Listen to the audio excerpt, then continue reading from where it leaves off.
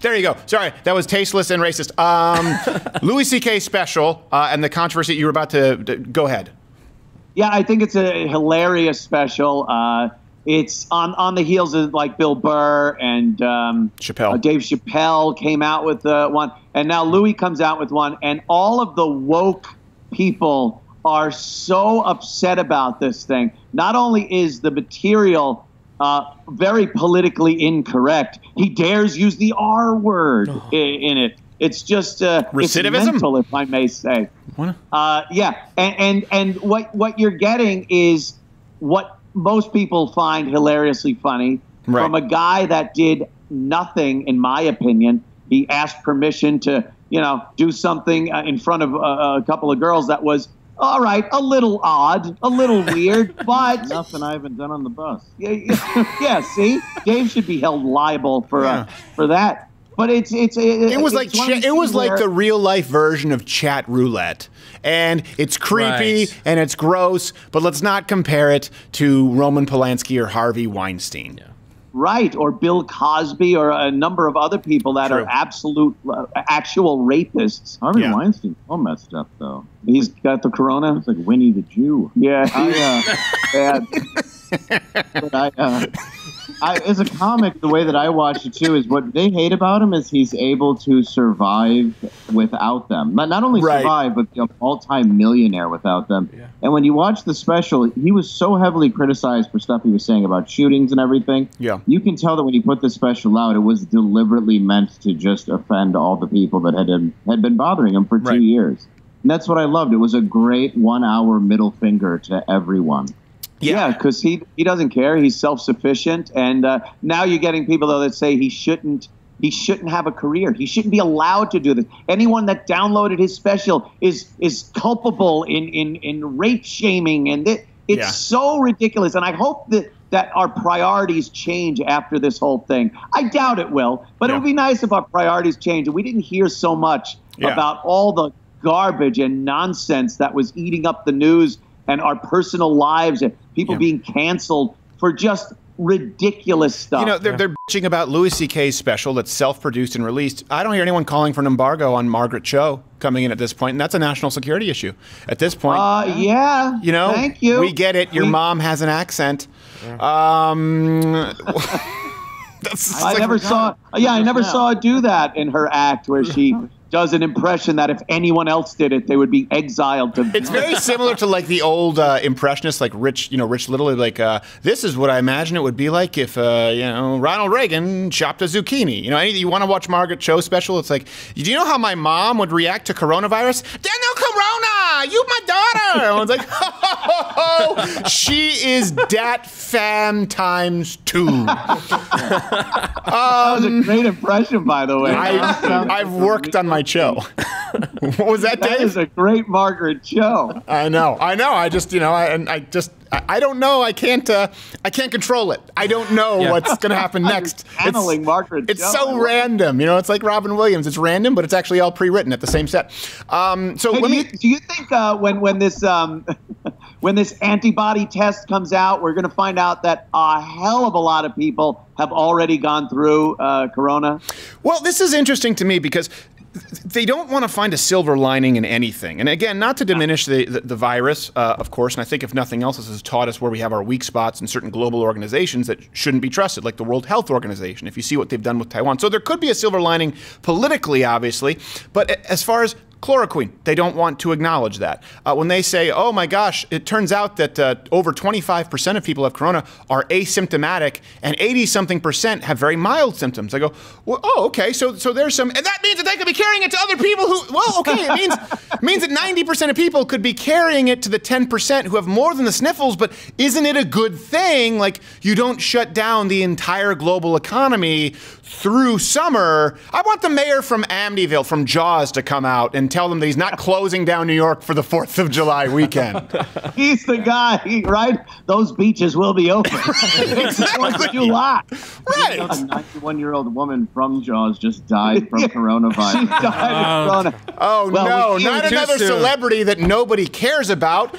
That and the Fountains of Wayne singer, the Stacy's mom guy. Call me when Paul Simon gets corona. I'm sorry, at a certain point, it's like... Richard Dreyfuss looked young in that movie. She should be dead. She was 91 years old. Where those beaches will be open. Yeah. She was women. I want that coronavirus found and hung up by its Buster Brown.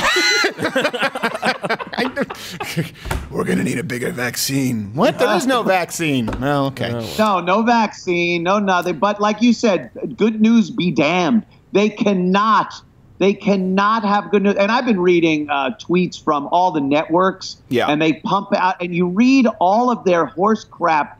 One that I saw, it was like they talked to over a half dozen doctors about something. It's like, that's 7. Yeah. You talked to 7. I know. But they worded like over a half dozen. If it was 8, they would have said 8 to make it more. And then they say, and then they say, but 7 people. And then they say, there's 0 evidence for chloroquine out there. Well, no, there are hundreds of people involved across multiple clinical studies. And by the way, 6,000 doctors signed a form saying it's the most effective treatment right now.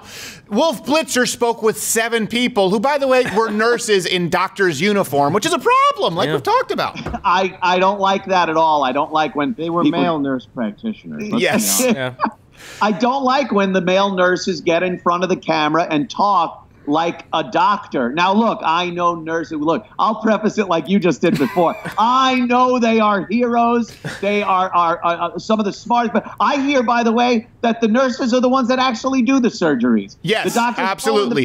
The NYPD should get on their knees for male nurse practitioners. Absolutely, right, yes. Exactly. They're the important people that save lives. Some literally... The guys that actually went to medical school for umpteen years, they're not the heroes. No. It's somebody that went to, I don't know. Phoenix Online. Or the Grand Canyon U. Whatever thing plays during Maury and a guy yells at you for not going to a crappy college. Right, Apex Tech. You get a free stethoscope upon your graduation. Right, yeah. I don't even know what we were talking about. Okay, let's go back to the did you have a point? Did one of us have a point about this before you said you were going to preface it, and then you just insulted. Oh, yeah. I was going to preface the doctor and nurse thing. From what I'm hearing, there aren't as many patients in a lot of these hospitals they've set up. They've set them up in Central Park here in New York City. Right. And we have the hospital ship, and we have the Javits Center. And it was supposed to be, all these were supposed to be overflow. We haven't seen any video like we were seeing from China. What happened in China where people were just collapsing in the street and convulsing? Yeah. What happened like in China where people are being dragged into vehicles and driven off to God knows where? Those were the whistleblowers, and the convulsing was from the dart gun. Yes, that's what I think, the cattle prod. Yeah, exactly. It's one of those situations where this is like anything else. Yeah, when they do the news and a blizzard is coming, and they go, "Oh boy, this is going to be the blizzard of the century. It's going to be the worst storm ever." And as it approaches, you'll see they go, "Well, our models are showing us that the snowfall won't be as great, but the wind and everything, it's going to be a blizzard. It's going to be crazy." And then when 0 hour comes, they go, "We sure dodged that bullet, didn't we? Right. Thank God." Right. And the last thing they want is a dodged bullet. They hate dodging bullets. They want catastrophe. They want the bullet ripping through your head. Oh, yeah, through you. And that's what this is. They made this the big zombie movie monster thing that everyone was afraid of. And it's going to turn out to be like the flu. People die. People get sick. Well, to be fair, I think here's the thing. For people who are compromised, it definitely is more severe than the flu. But I said this a long time ago. I said, of course, how about we quarantine older people who are vulnerable. So here at the office, this has been, I won't lie, this has been a rough couple weeks for me because we've actually doubled shows. So we're doing morning and night shows because we wanted to give people more content out there. I know they're getting a little bit stir crazy. My mother, who, she actually did the costumes for Just for Laughs for about a decade. So she's our costume person here. And she has pneumonia. So what we did was we said, you go. We'll have just sort of someone here help us with wardrobe, and we make sure that I don't go anywhere near my dad. So that's what we've done. And everyone else who's young and healthy, no symptoms. If you're working in close proximity, we wear masks, we disinfect. Not saying no one here will get sick, but everyone's been fine. and everyone still has gainful employment, which we had a conversation here. People said there's an acceptable risk, and we would like to work. So there there is the same approach being taken, kind of like if you say, you know what, listen, I believe that there's climate change. I believe that has occurred. I believe that maybe humans are contributing to it. I don't know the severity, and I don't think that these policies will change it politically, and people act as though you're a science denier. Even if you say the virus is real, I think we need to take precautions. I just don't think that right now this is a balanced approach. They just lambast you as anti-science. You have to be on either end of the spectrum. You can't be anywhere in the middle. You have to be, this is the worst thing, everyone in the world is going to die, or on the other end saying we should just run around coughing in each other's faces. Anywhere in the middle, and you're denying someone's opinion of science. Right. You should have a 13-year-old girl come and tell us about it, and then I would be more right, with braids from a Norwegian, from some Nordic... you know what's so funny? I'm so tired. I had forgotten the reference to Greta. I was thinking you were going to to capture Joe Biden's attention because he's a pedophile. No, that too. Well, he would love to sniff her braids. Either way, I'd put that on a hook if I wanted to meet him. just a Muppet cane. Pull her out, and then just Joe like Yogi Bear with a picnic basket pie. Just yeah, he can't resist. All right. To run on the treadmill, they just put a dangle of child right in front of them. Hey, you're talking about the presumptive Democratic nominee for the presidency, right? That's there. okay. Even if he saw this, he wouldn't understand. Final question. So obviously you're in a little bit of a different set here. You two are roomies right now, so that's cute. Yeah. How are you spending your time during the quarantine? How has it changed how you guys do your show? It's really something as far as I'm concerned. It hasn't changed much for me. I don't go into the city, so I'm not taking the train in and walking through the petri dish that is Penn Station and going into the studio. Right. So it's a couple of hours here every day. But after that, my life has not really changed much because all I did was come home. I'd watch some TV. I'd play some video games. I'd, talk with my girl. We'd hang out, pet the cats. We'll go in the pool. I have the pool fired up, ready to go. Nice. But other than that, I don't normally go out. Here's the one thing I do miss: going out to dinner. I liked going out to restaurants, having a nice wine and a nice filet mignon, and that was bat soup, right? Some living pinky mice. Yeah. Here's the thing: people will be more offended at what you said just there. None of us do it. It's an entire country that does it. They look the dog in the eye while eating it alive. The first, that is nothing compared to when they try and trace the sociopathic behavior of Jeffrey Dahmer. Before he raped men and eat them, ooh, he put ants under a magnifying glass. He didn't boil dogs alive. Yeah.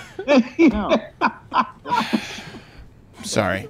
That was racist. Put the whole thing in a pan. It doesn't even make sense. It's so bad. It's so bad. It still has the Westminster ribbon on it. It's so bad. What's that, the sporting group? Yeah. I mean, doing the show, I like it much better like this than doing the Skype all the time. Right. Between a host and a co-host Skype, it's a little awkward. We have the guys in the city doing the show in the studio that live in the city. They're able to get there and do the show there. So we're pretty much up and running with all of our programming being live because, like you said, people are clamoring for something. Yeah. There's not much out there. We've just been experimenting. This morning we did an entire broadcast of just, I have a dog that's obsessed with toilet paper, a big old, she looks like a Great Dane with a pit bull, had a baby. It's called a Doug Argentino. And we just did a 30-minute broadcast.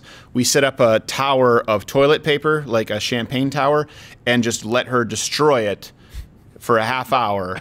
And provide golf commentary. And it pissed off more people than anything else we've ever done due to the toilet paper shortage. Of course. So what are you doing? What are you doing? Oh, that's terrible. You could have donated it. Shut up. But you know what? I can't save everyone, but I can make one dog's day. And that's what I did.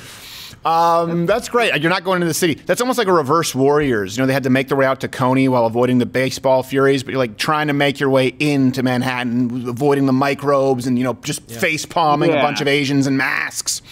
Yeah, I'd rather have to make my way here in Roslyn, Long Island to the liquor store. Yes. Which put in a window. My liquor store put in a window with a little buzzer, and the transaction happens separately through a window. You stand outside. So I really appreciate that, because alcohol has pretty much been the savior during this whole thing. Yeah. Whether you're rubbing it into your hands or pouring it into your liver, alcohol and Corona are like peas and carrots. If you run out, you can start drinking the sanitizer. Yeah, like what's her name, Dukakis. Oh yeah. Well, you know what I did, and then we do actually have to go. I could talk with you guys all day. And Anthony, I owe you an appearance on your show, by the way. You just so happened to ask when we started doubling the show content. But I get you. Right after I had heard about it. So I'm not a doomsday prepper. But I have 30 days of food, like dehydrated food. I always have some water. And another thing that I always have, people talk about your sort of bug out bag. I always have at least a couple bottles of Everclear. And the reason why is if something really goes down, it's, you know, you can drink it. It's a trading commodity. It's also not toxic. And if you dilute it enough, it has to be diluted enough, it can be a sanitizer. Well, the CDC came out and said, don't make hand sanitizer out of any homemade liquors. And by name, they listed Everclear and said, because it's not effective enough unless it's 60%. I'm going, my Everclear is 92% alcohol. I have to dilute it. And then a week later, they go, I guess Everclear can work if you want to waste the money. I didn't ask you to manage my finances. It's actually cheaper than sanitizer. I asked you if Everclear would work in a pandemic to sanitize. So if people out there, because now I've stocked up, have if you want one item that saves space, you can also use it for a fuel, an alcohol burning stove. Right. Yeah. Everclear is the best option you have, and no one thought of it in the first few weeks.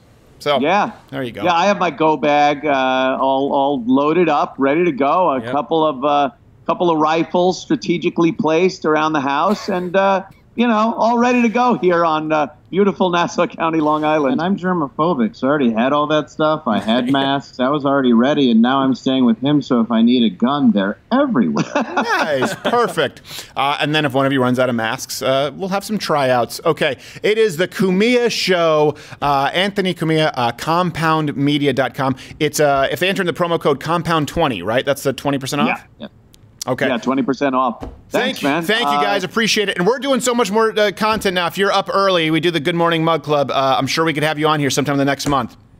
Absolutely. I love what you're doing, man. You guys are so funny. And like I said, that piece, and it's like other things you do. When you were going to the college campuses before all this crap started, right. I love those things where you just sit down and people lose their minds over the fact that you just want to have a discussion. I can't get over those. Well, I appreciate it. And I still listen. I still listen to a lot of your stuff. And by the way, hey, let Artie Lang know that we would love to have him on the show. I don't think I've ever been rooting for someone more. I think I can say this now on air. I've only ever edited 2 interviews in my life, okay? Because we often pre-tape based on time. One of them was a friend who will, just because he was so boring but so sweet and meandering. And the other one was Artie, because now he was clearly high, and he said some things that it didn't make sense, and I thought could get him into a lot of trouble.